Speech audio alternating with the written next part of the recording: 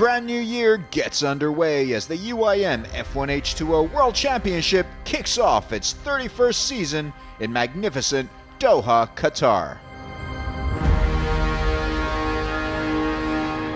Doha has become a regular stop on the F1H2O calendar, cementing its reputation as a powerboating capital of the world. This city has it all. It's the kind of place where you can immerse yourself in the local heritage, walk amid a living history, lose yourself in labyrinthine alleys and streets, and find hidden treasures along the way. But there's also another Doha, one that towers out of the sands. A Doha of space-age technology, state-of-the-art infrastructure, and dazzling skyscrapers. A city of lights that is alive and kicking day and night.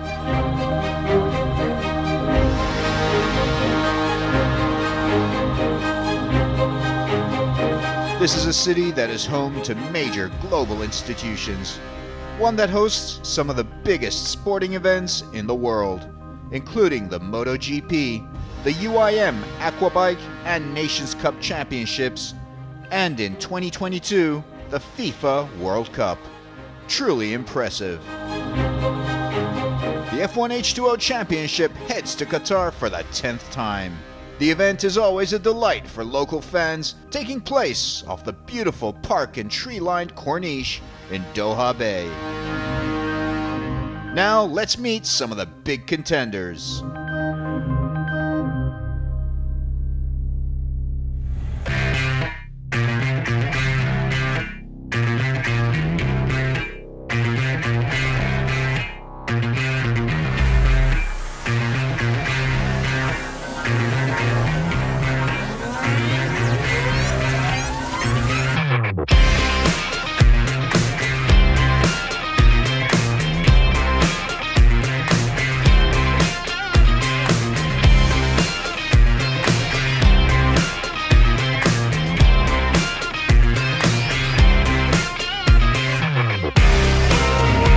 There are 7 teams and 14 riders lining up to fight for the championship crown, with Team Abu Dhabi not competing in this round. The man to beat is Alex Carrella. He's the back-to-back triple world champion. Last year, the final round in Sharjah came down to a nail-biting, winner-take-all final race between Sami Celio, Sean Torrente, Philippe Chiappe, and Alex Carrella. Anyone could have taken it, but Carrella gave a masterful performance that earned him his 3rd world title in a row. He's just one shy of equaling Guido Capellini's record of 4 in a row. Now he's racing on home waters for Team Qatar. He's got a new boat on the way, but he still wears the same old lucky shoe. I love this new course from last year. Last year I broke at 2 laps to the end. I was leading, so this year I want to do these 2 laps. I want really to push hard for take a win here in Doha because I miss it, and I want to try to win for the first time here in Doha and start in the best way the championship. No doubt one of Carrella's biggest rivals will once again be his very own teammate, Sean Torrente. The man from Miami is a gutsy driver. He puts it all on the line, but so many times the big win has eluded him. It was here in Doha that he got his first ever F1H2O Grand Prix win last year, and he closed the season world runner-up. Now the defending Qatar Grand Prix champion is more determined than ever to make this his year. This year we want to improve. We want to continue to be in the mix. We want to continue to improve our program and hopefully put a little distance so it ain't so tight between all the rest of us. There's constant improvements always in the engine department. Brendan never stops with that. And then the boats, we try to be self-aware enough to know what our weaknesses are. For example, we know in real smooth water in qualifying, Sami and even Philippe might have a little bit better setup. So we're trying to improve the boats in that direction.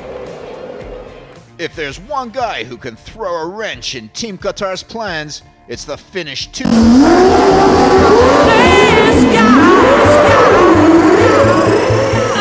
two-time world champion Sammy Celio of Mad Croc Baba Racing Team.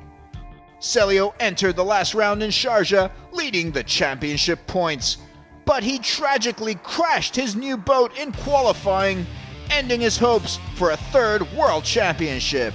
Now he's back with a new boat, and he means business.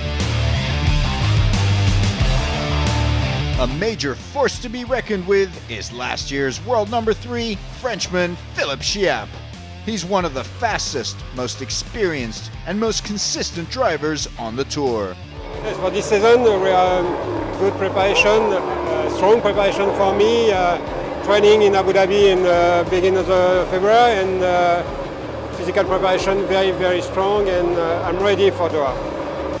His 2014 campaign got off to a rough start, however, as Chiappe crashed out in practice ahead of qualifying.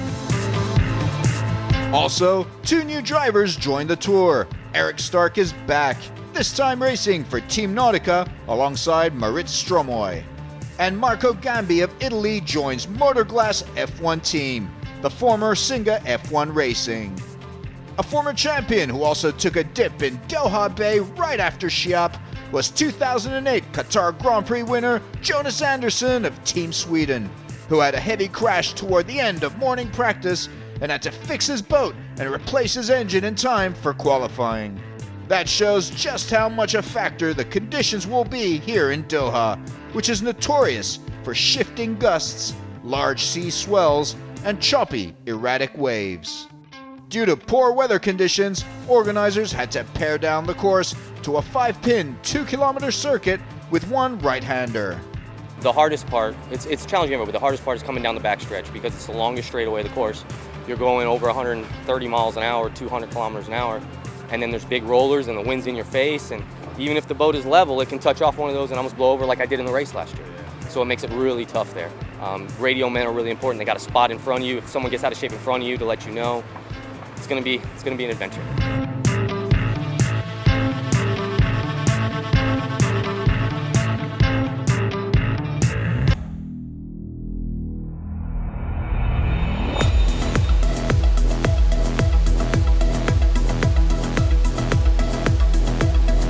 The qualifying is divided into 3 rounds.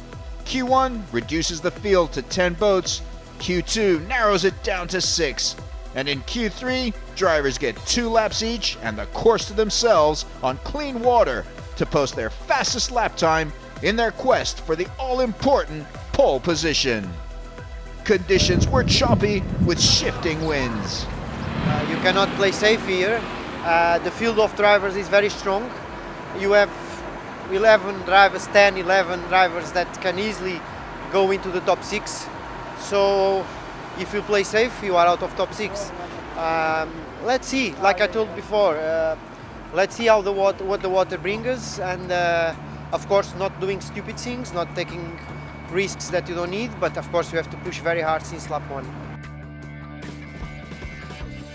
In Q1, it was a disappointing session for the 3 Motorglass F1 team drivers.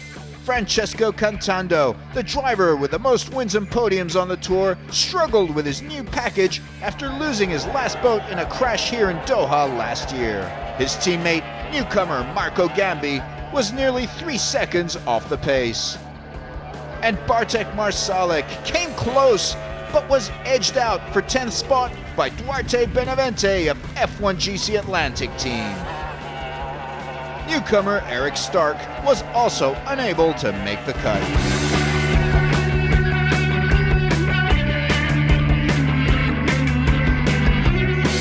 In Q2, Marit Stromoy of Team Nautica pushed till the end to try and get a top 6 result, but she had to settle for 9th on the starting grid. Young Philip Brahms of Mad Croc Baba Racing Team and Zhongzi Wei of China CTIC Team were also off the pace. But the big rivalry was between Benavente and Torrente. The Portuguese driver held on precariously to 6th, with Torrente unable to find the pace to beat him until the final few minutes, knocking Benavente down to 7th. But Benavente's teammate, Yusuf Al-Rubai,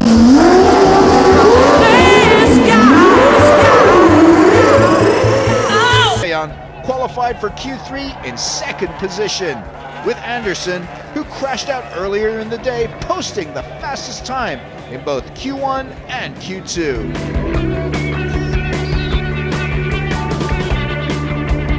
Q3. First out was Philip Schiap, but conditions proved tricky for him. Bad condition for sure. No, it's like a lottery. One lap, it's not too much rough, and the second lap is completely destroyed. Very, very dangerous. I don't like it. It's like a lottery for sure. Next up, Sean Torrente. He went all out as usual, regardless of the tricky conditions, and set a blistering time of 41.44 seconds to take provisional pole. It wasn't terrible, but I don't know if it's enough. You know what I mean? I don't know if I'm good enough. We'll see. We had such a fight in the last session because we missed the water, and it cost us big time. I had to fight just to get in. Sami Celio went out there gunning for his third pole in Doha. He had the right setup for the day and beat out Torrente by just 0.03 of a second, taking provisional pole.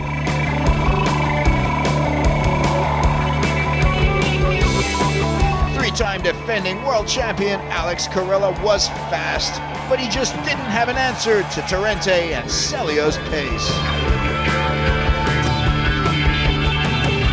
That left one man, Jonas Anderson, a former pole winner here. He was the fastest out there all day, and in Q3, despite a close call or two, he was even faster, setting an incredible time to edge Celio by 0.07 of a second to take his second pole position in Doha. Incredible good. For sure, we will try our best. I crashed the boat this morning, and I didn't think I'm even gonna be in the qualifying. But my team is the best, and they have worked the whole day. So now we have the pool, and it's incredible. No, the boat is so nice to drive, and it's perfect, and I really like this condition. Hey, well done. Thank you, very good. Well done.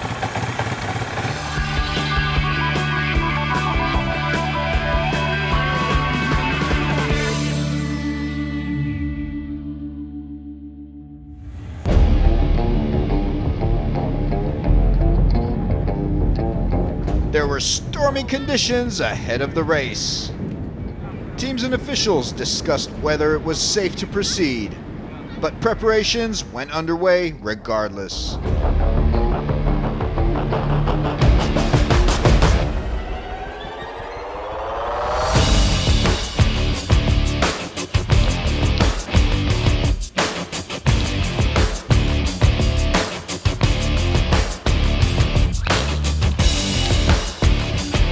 A cruel blow for pole winner Jonas Anderson, who broke an engine in morning practice, so he starts back in 11th.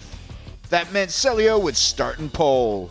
Yeah, okay, I got the pole because Jonas broke down in the morning free warm-up and he must change the engine, so pity for him, but okay, a little bit lucky to earn the pole, I cannot complain. The bigger thing today is going to be the weather. I mean, the wind comes and goes. It's very strong. Looks like it's going to be very rough if we get it in. Hopefully we can get it in, but you know, we just want it to be a race and not just a matter of survival. So we have a short window of time to decide what to do. We are trying our best in the time we have, and so far we are ruling this race minute after minute. This is the situation.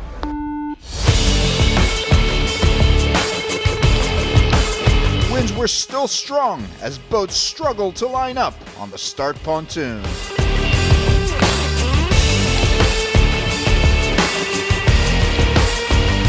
"13 drivers lined up for the start. Francesco Cantando would race in number 23 in lieu of Marco Gambi. The conditions remained gusty with 18-knot winds as the final countdown got underway. The lights go off. The first race of 2014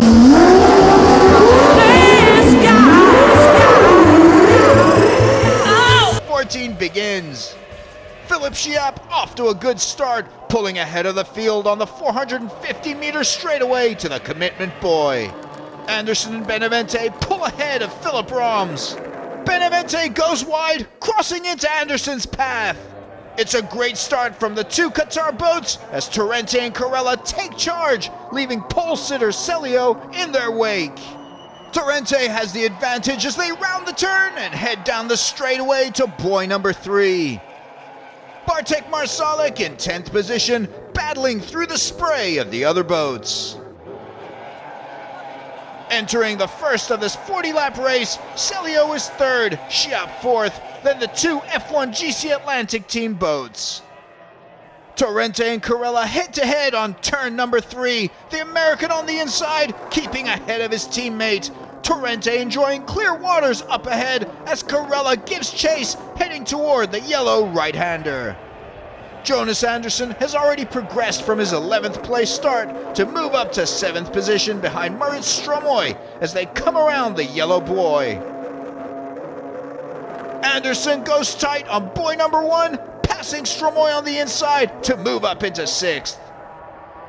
There's Sami Celio. He had a bad start and has a lot of water to cover if he's to win his first ever Qatar Grand Prix. We see Celio veer off the circuit there to the left of Benavente. He's in trouble.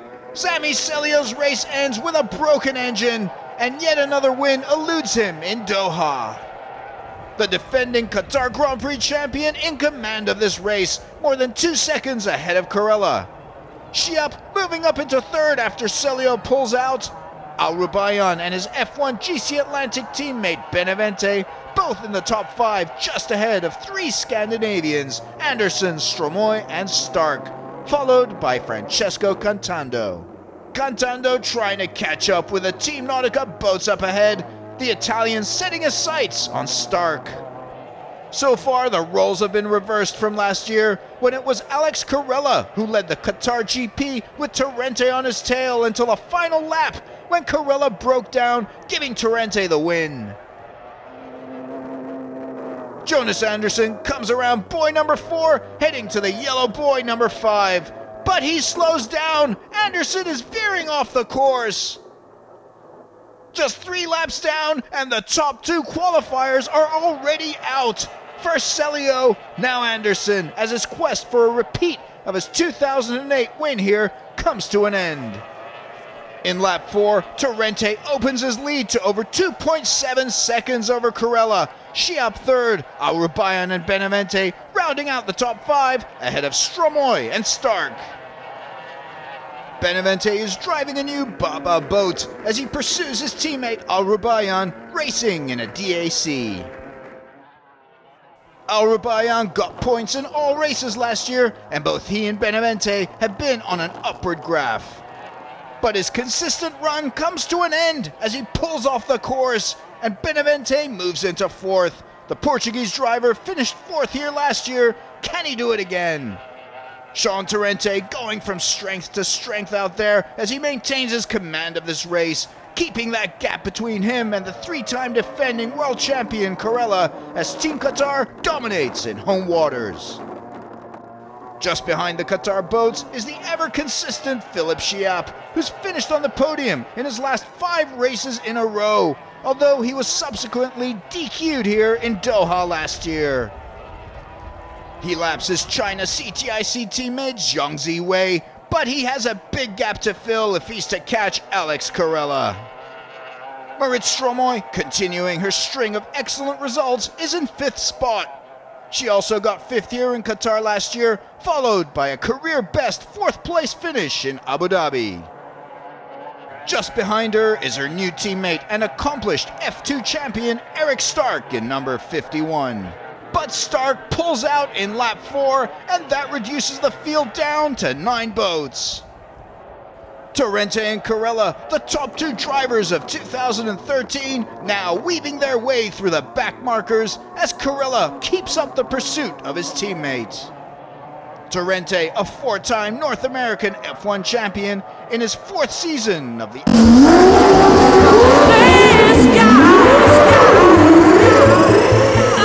F1 H2O Tour.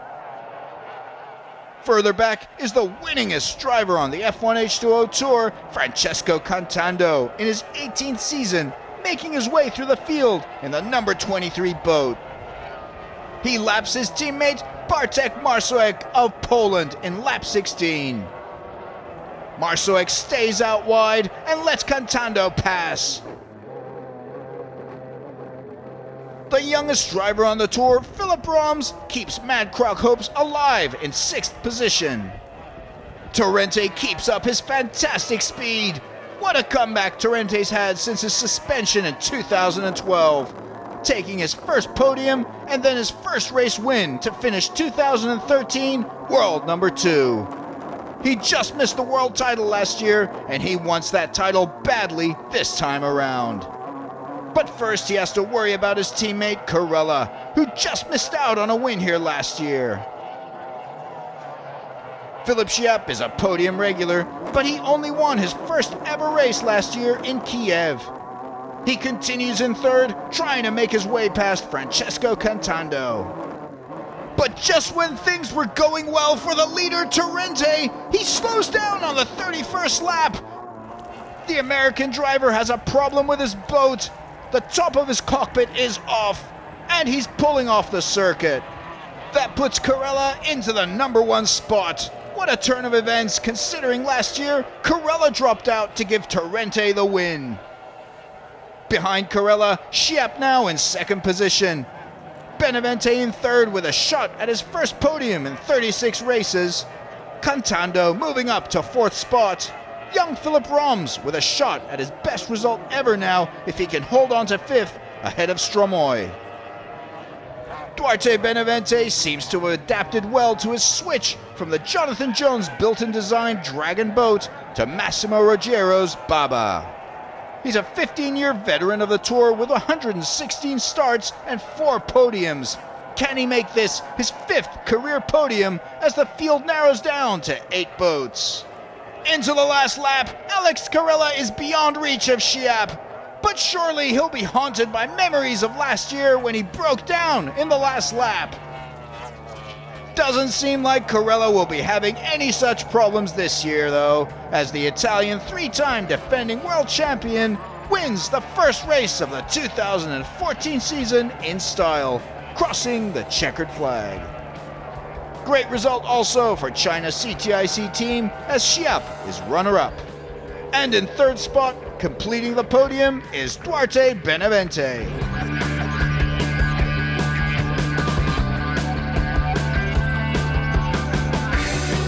The man of the day, Corella. Great result for Team Qatar, but shame for Torrente. We think the power steering caught fire. It just started, smoke filled the boat when I left turn 3, I guess it was. And I started screaming, I think it's on fire, smelled it. But then the trim stopped working. So now you can't drive it, and I think it's on fire. So I didn't know what to do after that. I was doing zigzags out there looking for a boat or whatever, but I just can't say enough about our boats. I mean, we're out there in a comfortable pace in really rough conditions, and I look up, and my radio man Brendan says, next boat is Shepe, and he's 3rd. So just take your time. And when you have a piece like that, it hurts not to get a win. I mean, it's just, when you have a boat that good and you don't win, it just drives you nuts. Cantando 4th. Great result for Philip Roms in 5th. Stromoy 6th. Also best ever result for another youngster, Liu Jiang. And Marsoek picks up 3 valuable points. The team standings at the end of round 1. Team Qatar at the top with 22 points. 3 clear of China CTIC, with F1 GC Atlantic team in 3rd. About this race, it was great for me, great. Slowly I'm coming back. I had 7 very difficult seasons in Formula 1 with equipment that it was not as competitive as the one I have now. I'm working with Dave DeWall doing the props, I'm working with Nico Van Eickelen with engines, and everything is coming really well together, and this new Baba boat is absolutely great.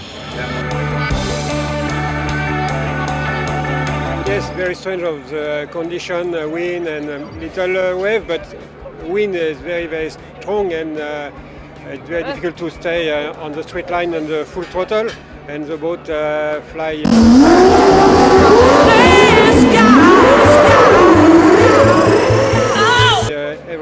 every time. It's very, very difficult, and I make a safe race for finish for the championship. Yeah, it was great. Okay, it was a great fight until 10 laps to the end, until Chaine broke. But okay, I really enjoyed the race, and for sure the first lap with Chaine was one of the best ever. Exciting lap I make. So okay, we start with a victory, and we finish last day with a victory. So perfect start of the season. The world standings at the end of round 1. Carella on 20 points, Chiap 15, Benavente 12. Strong point start also for Roms, Stromoy, Xiong, and Marsoek. That concludes another Grand Prix of Qatar. See you in round 2 of the 2014 UIM F1H2O World Championship.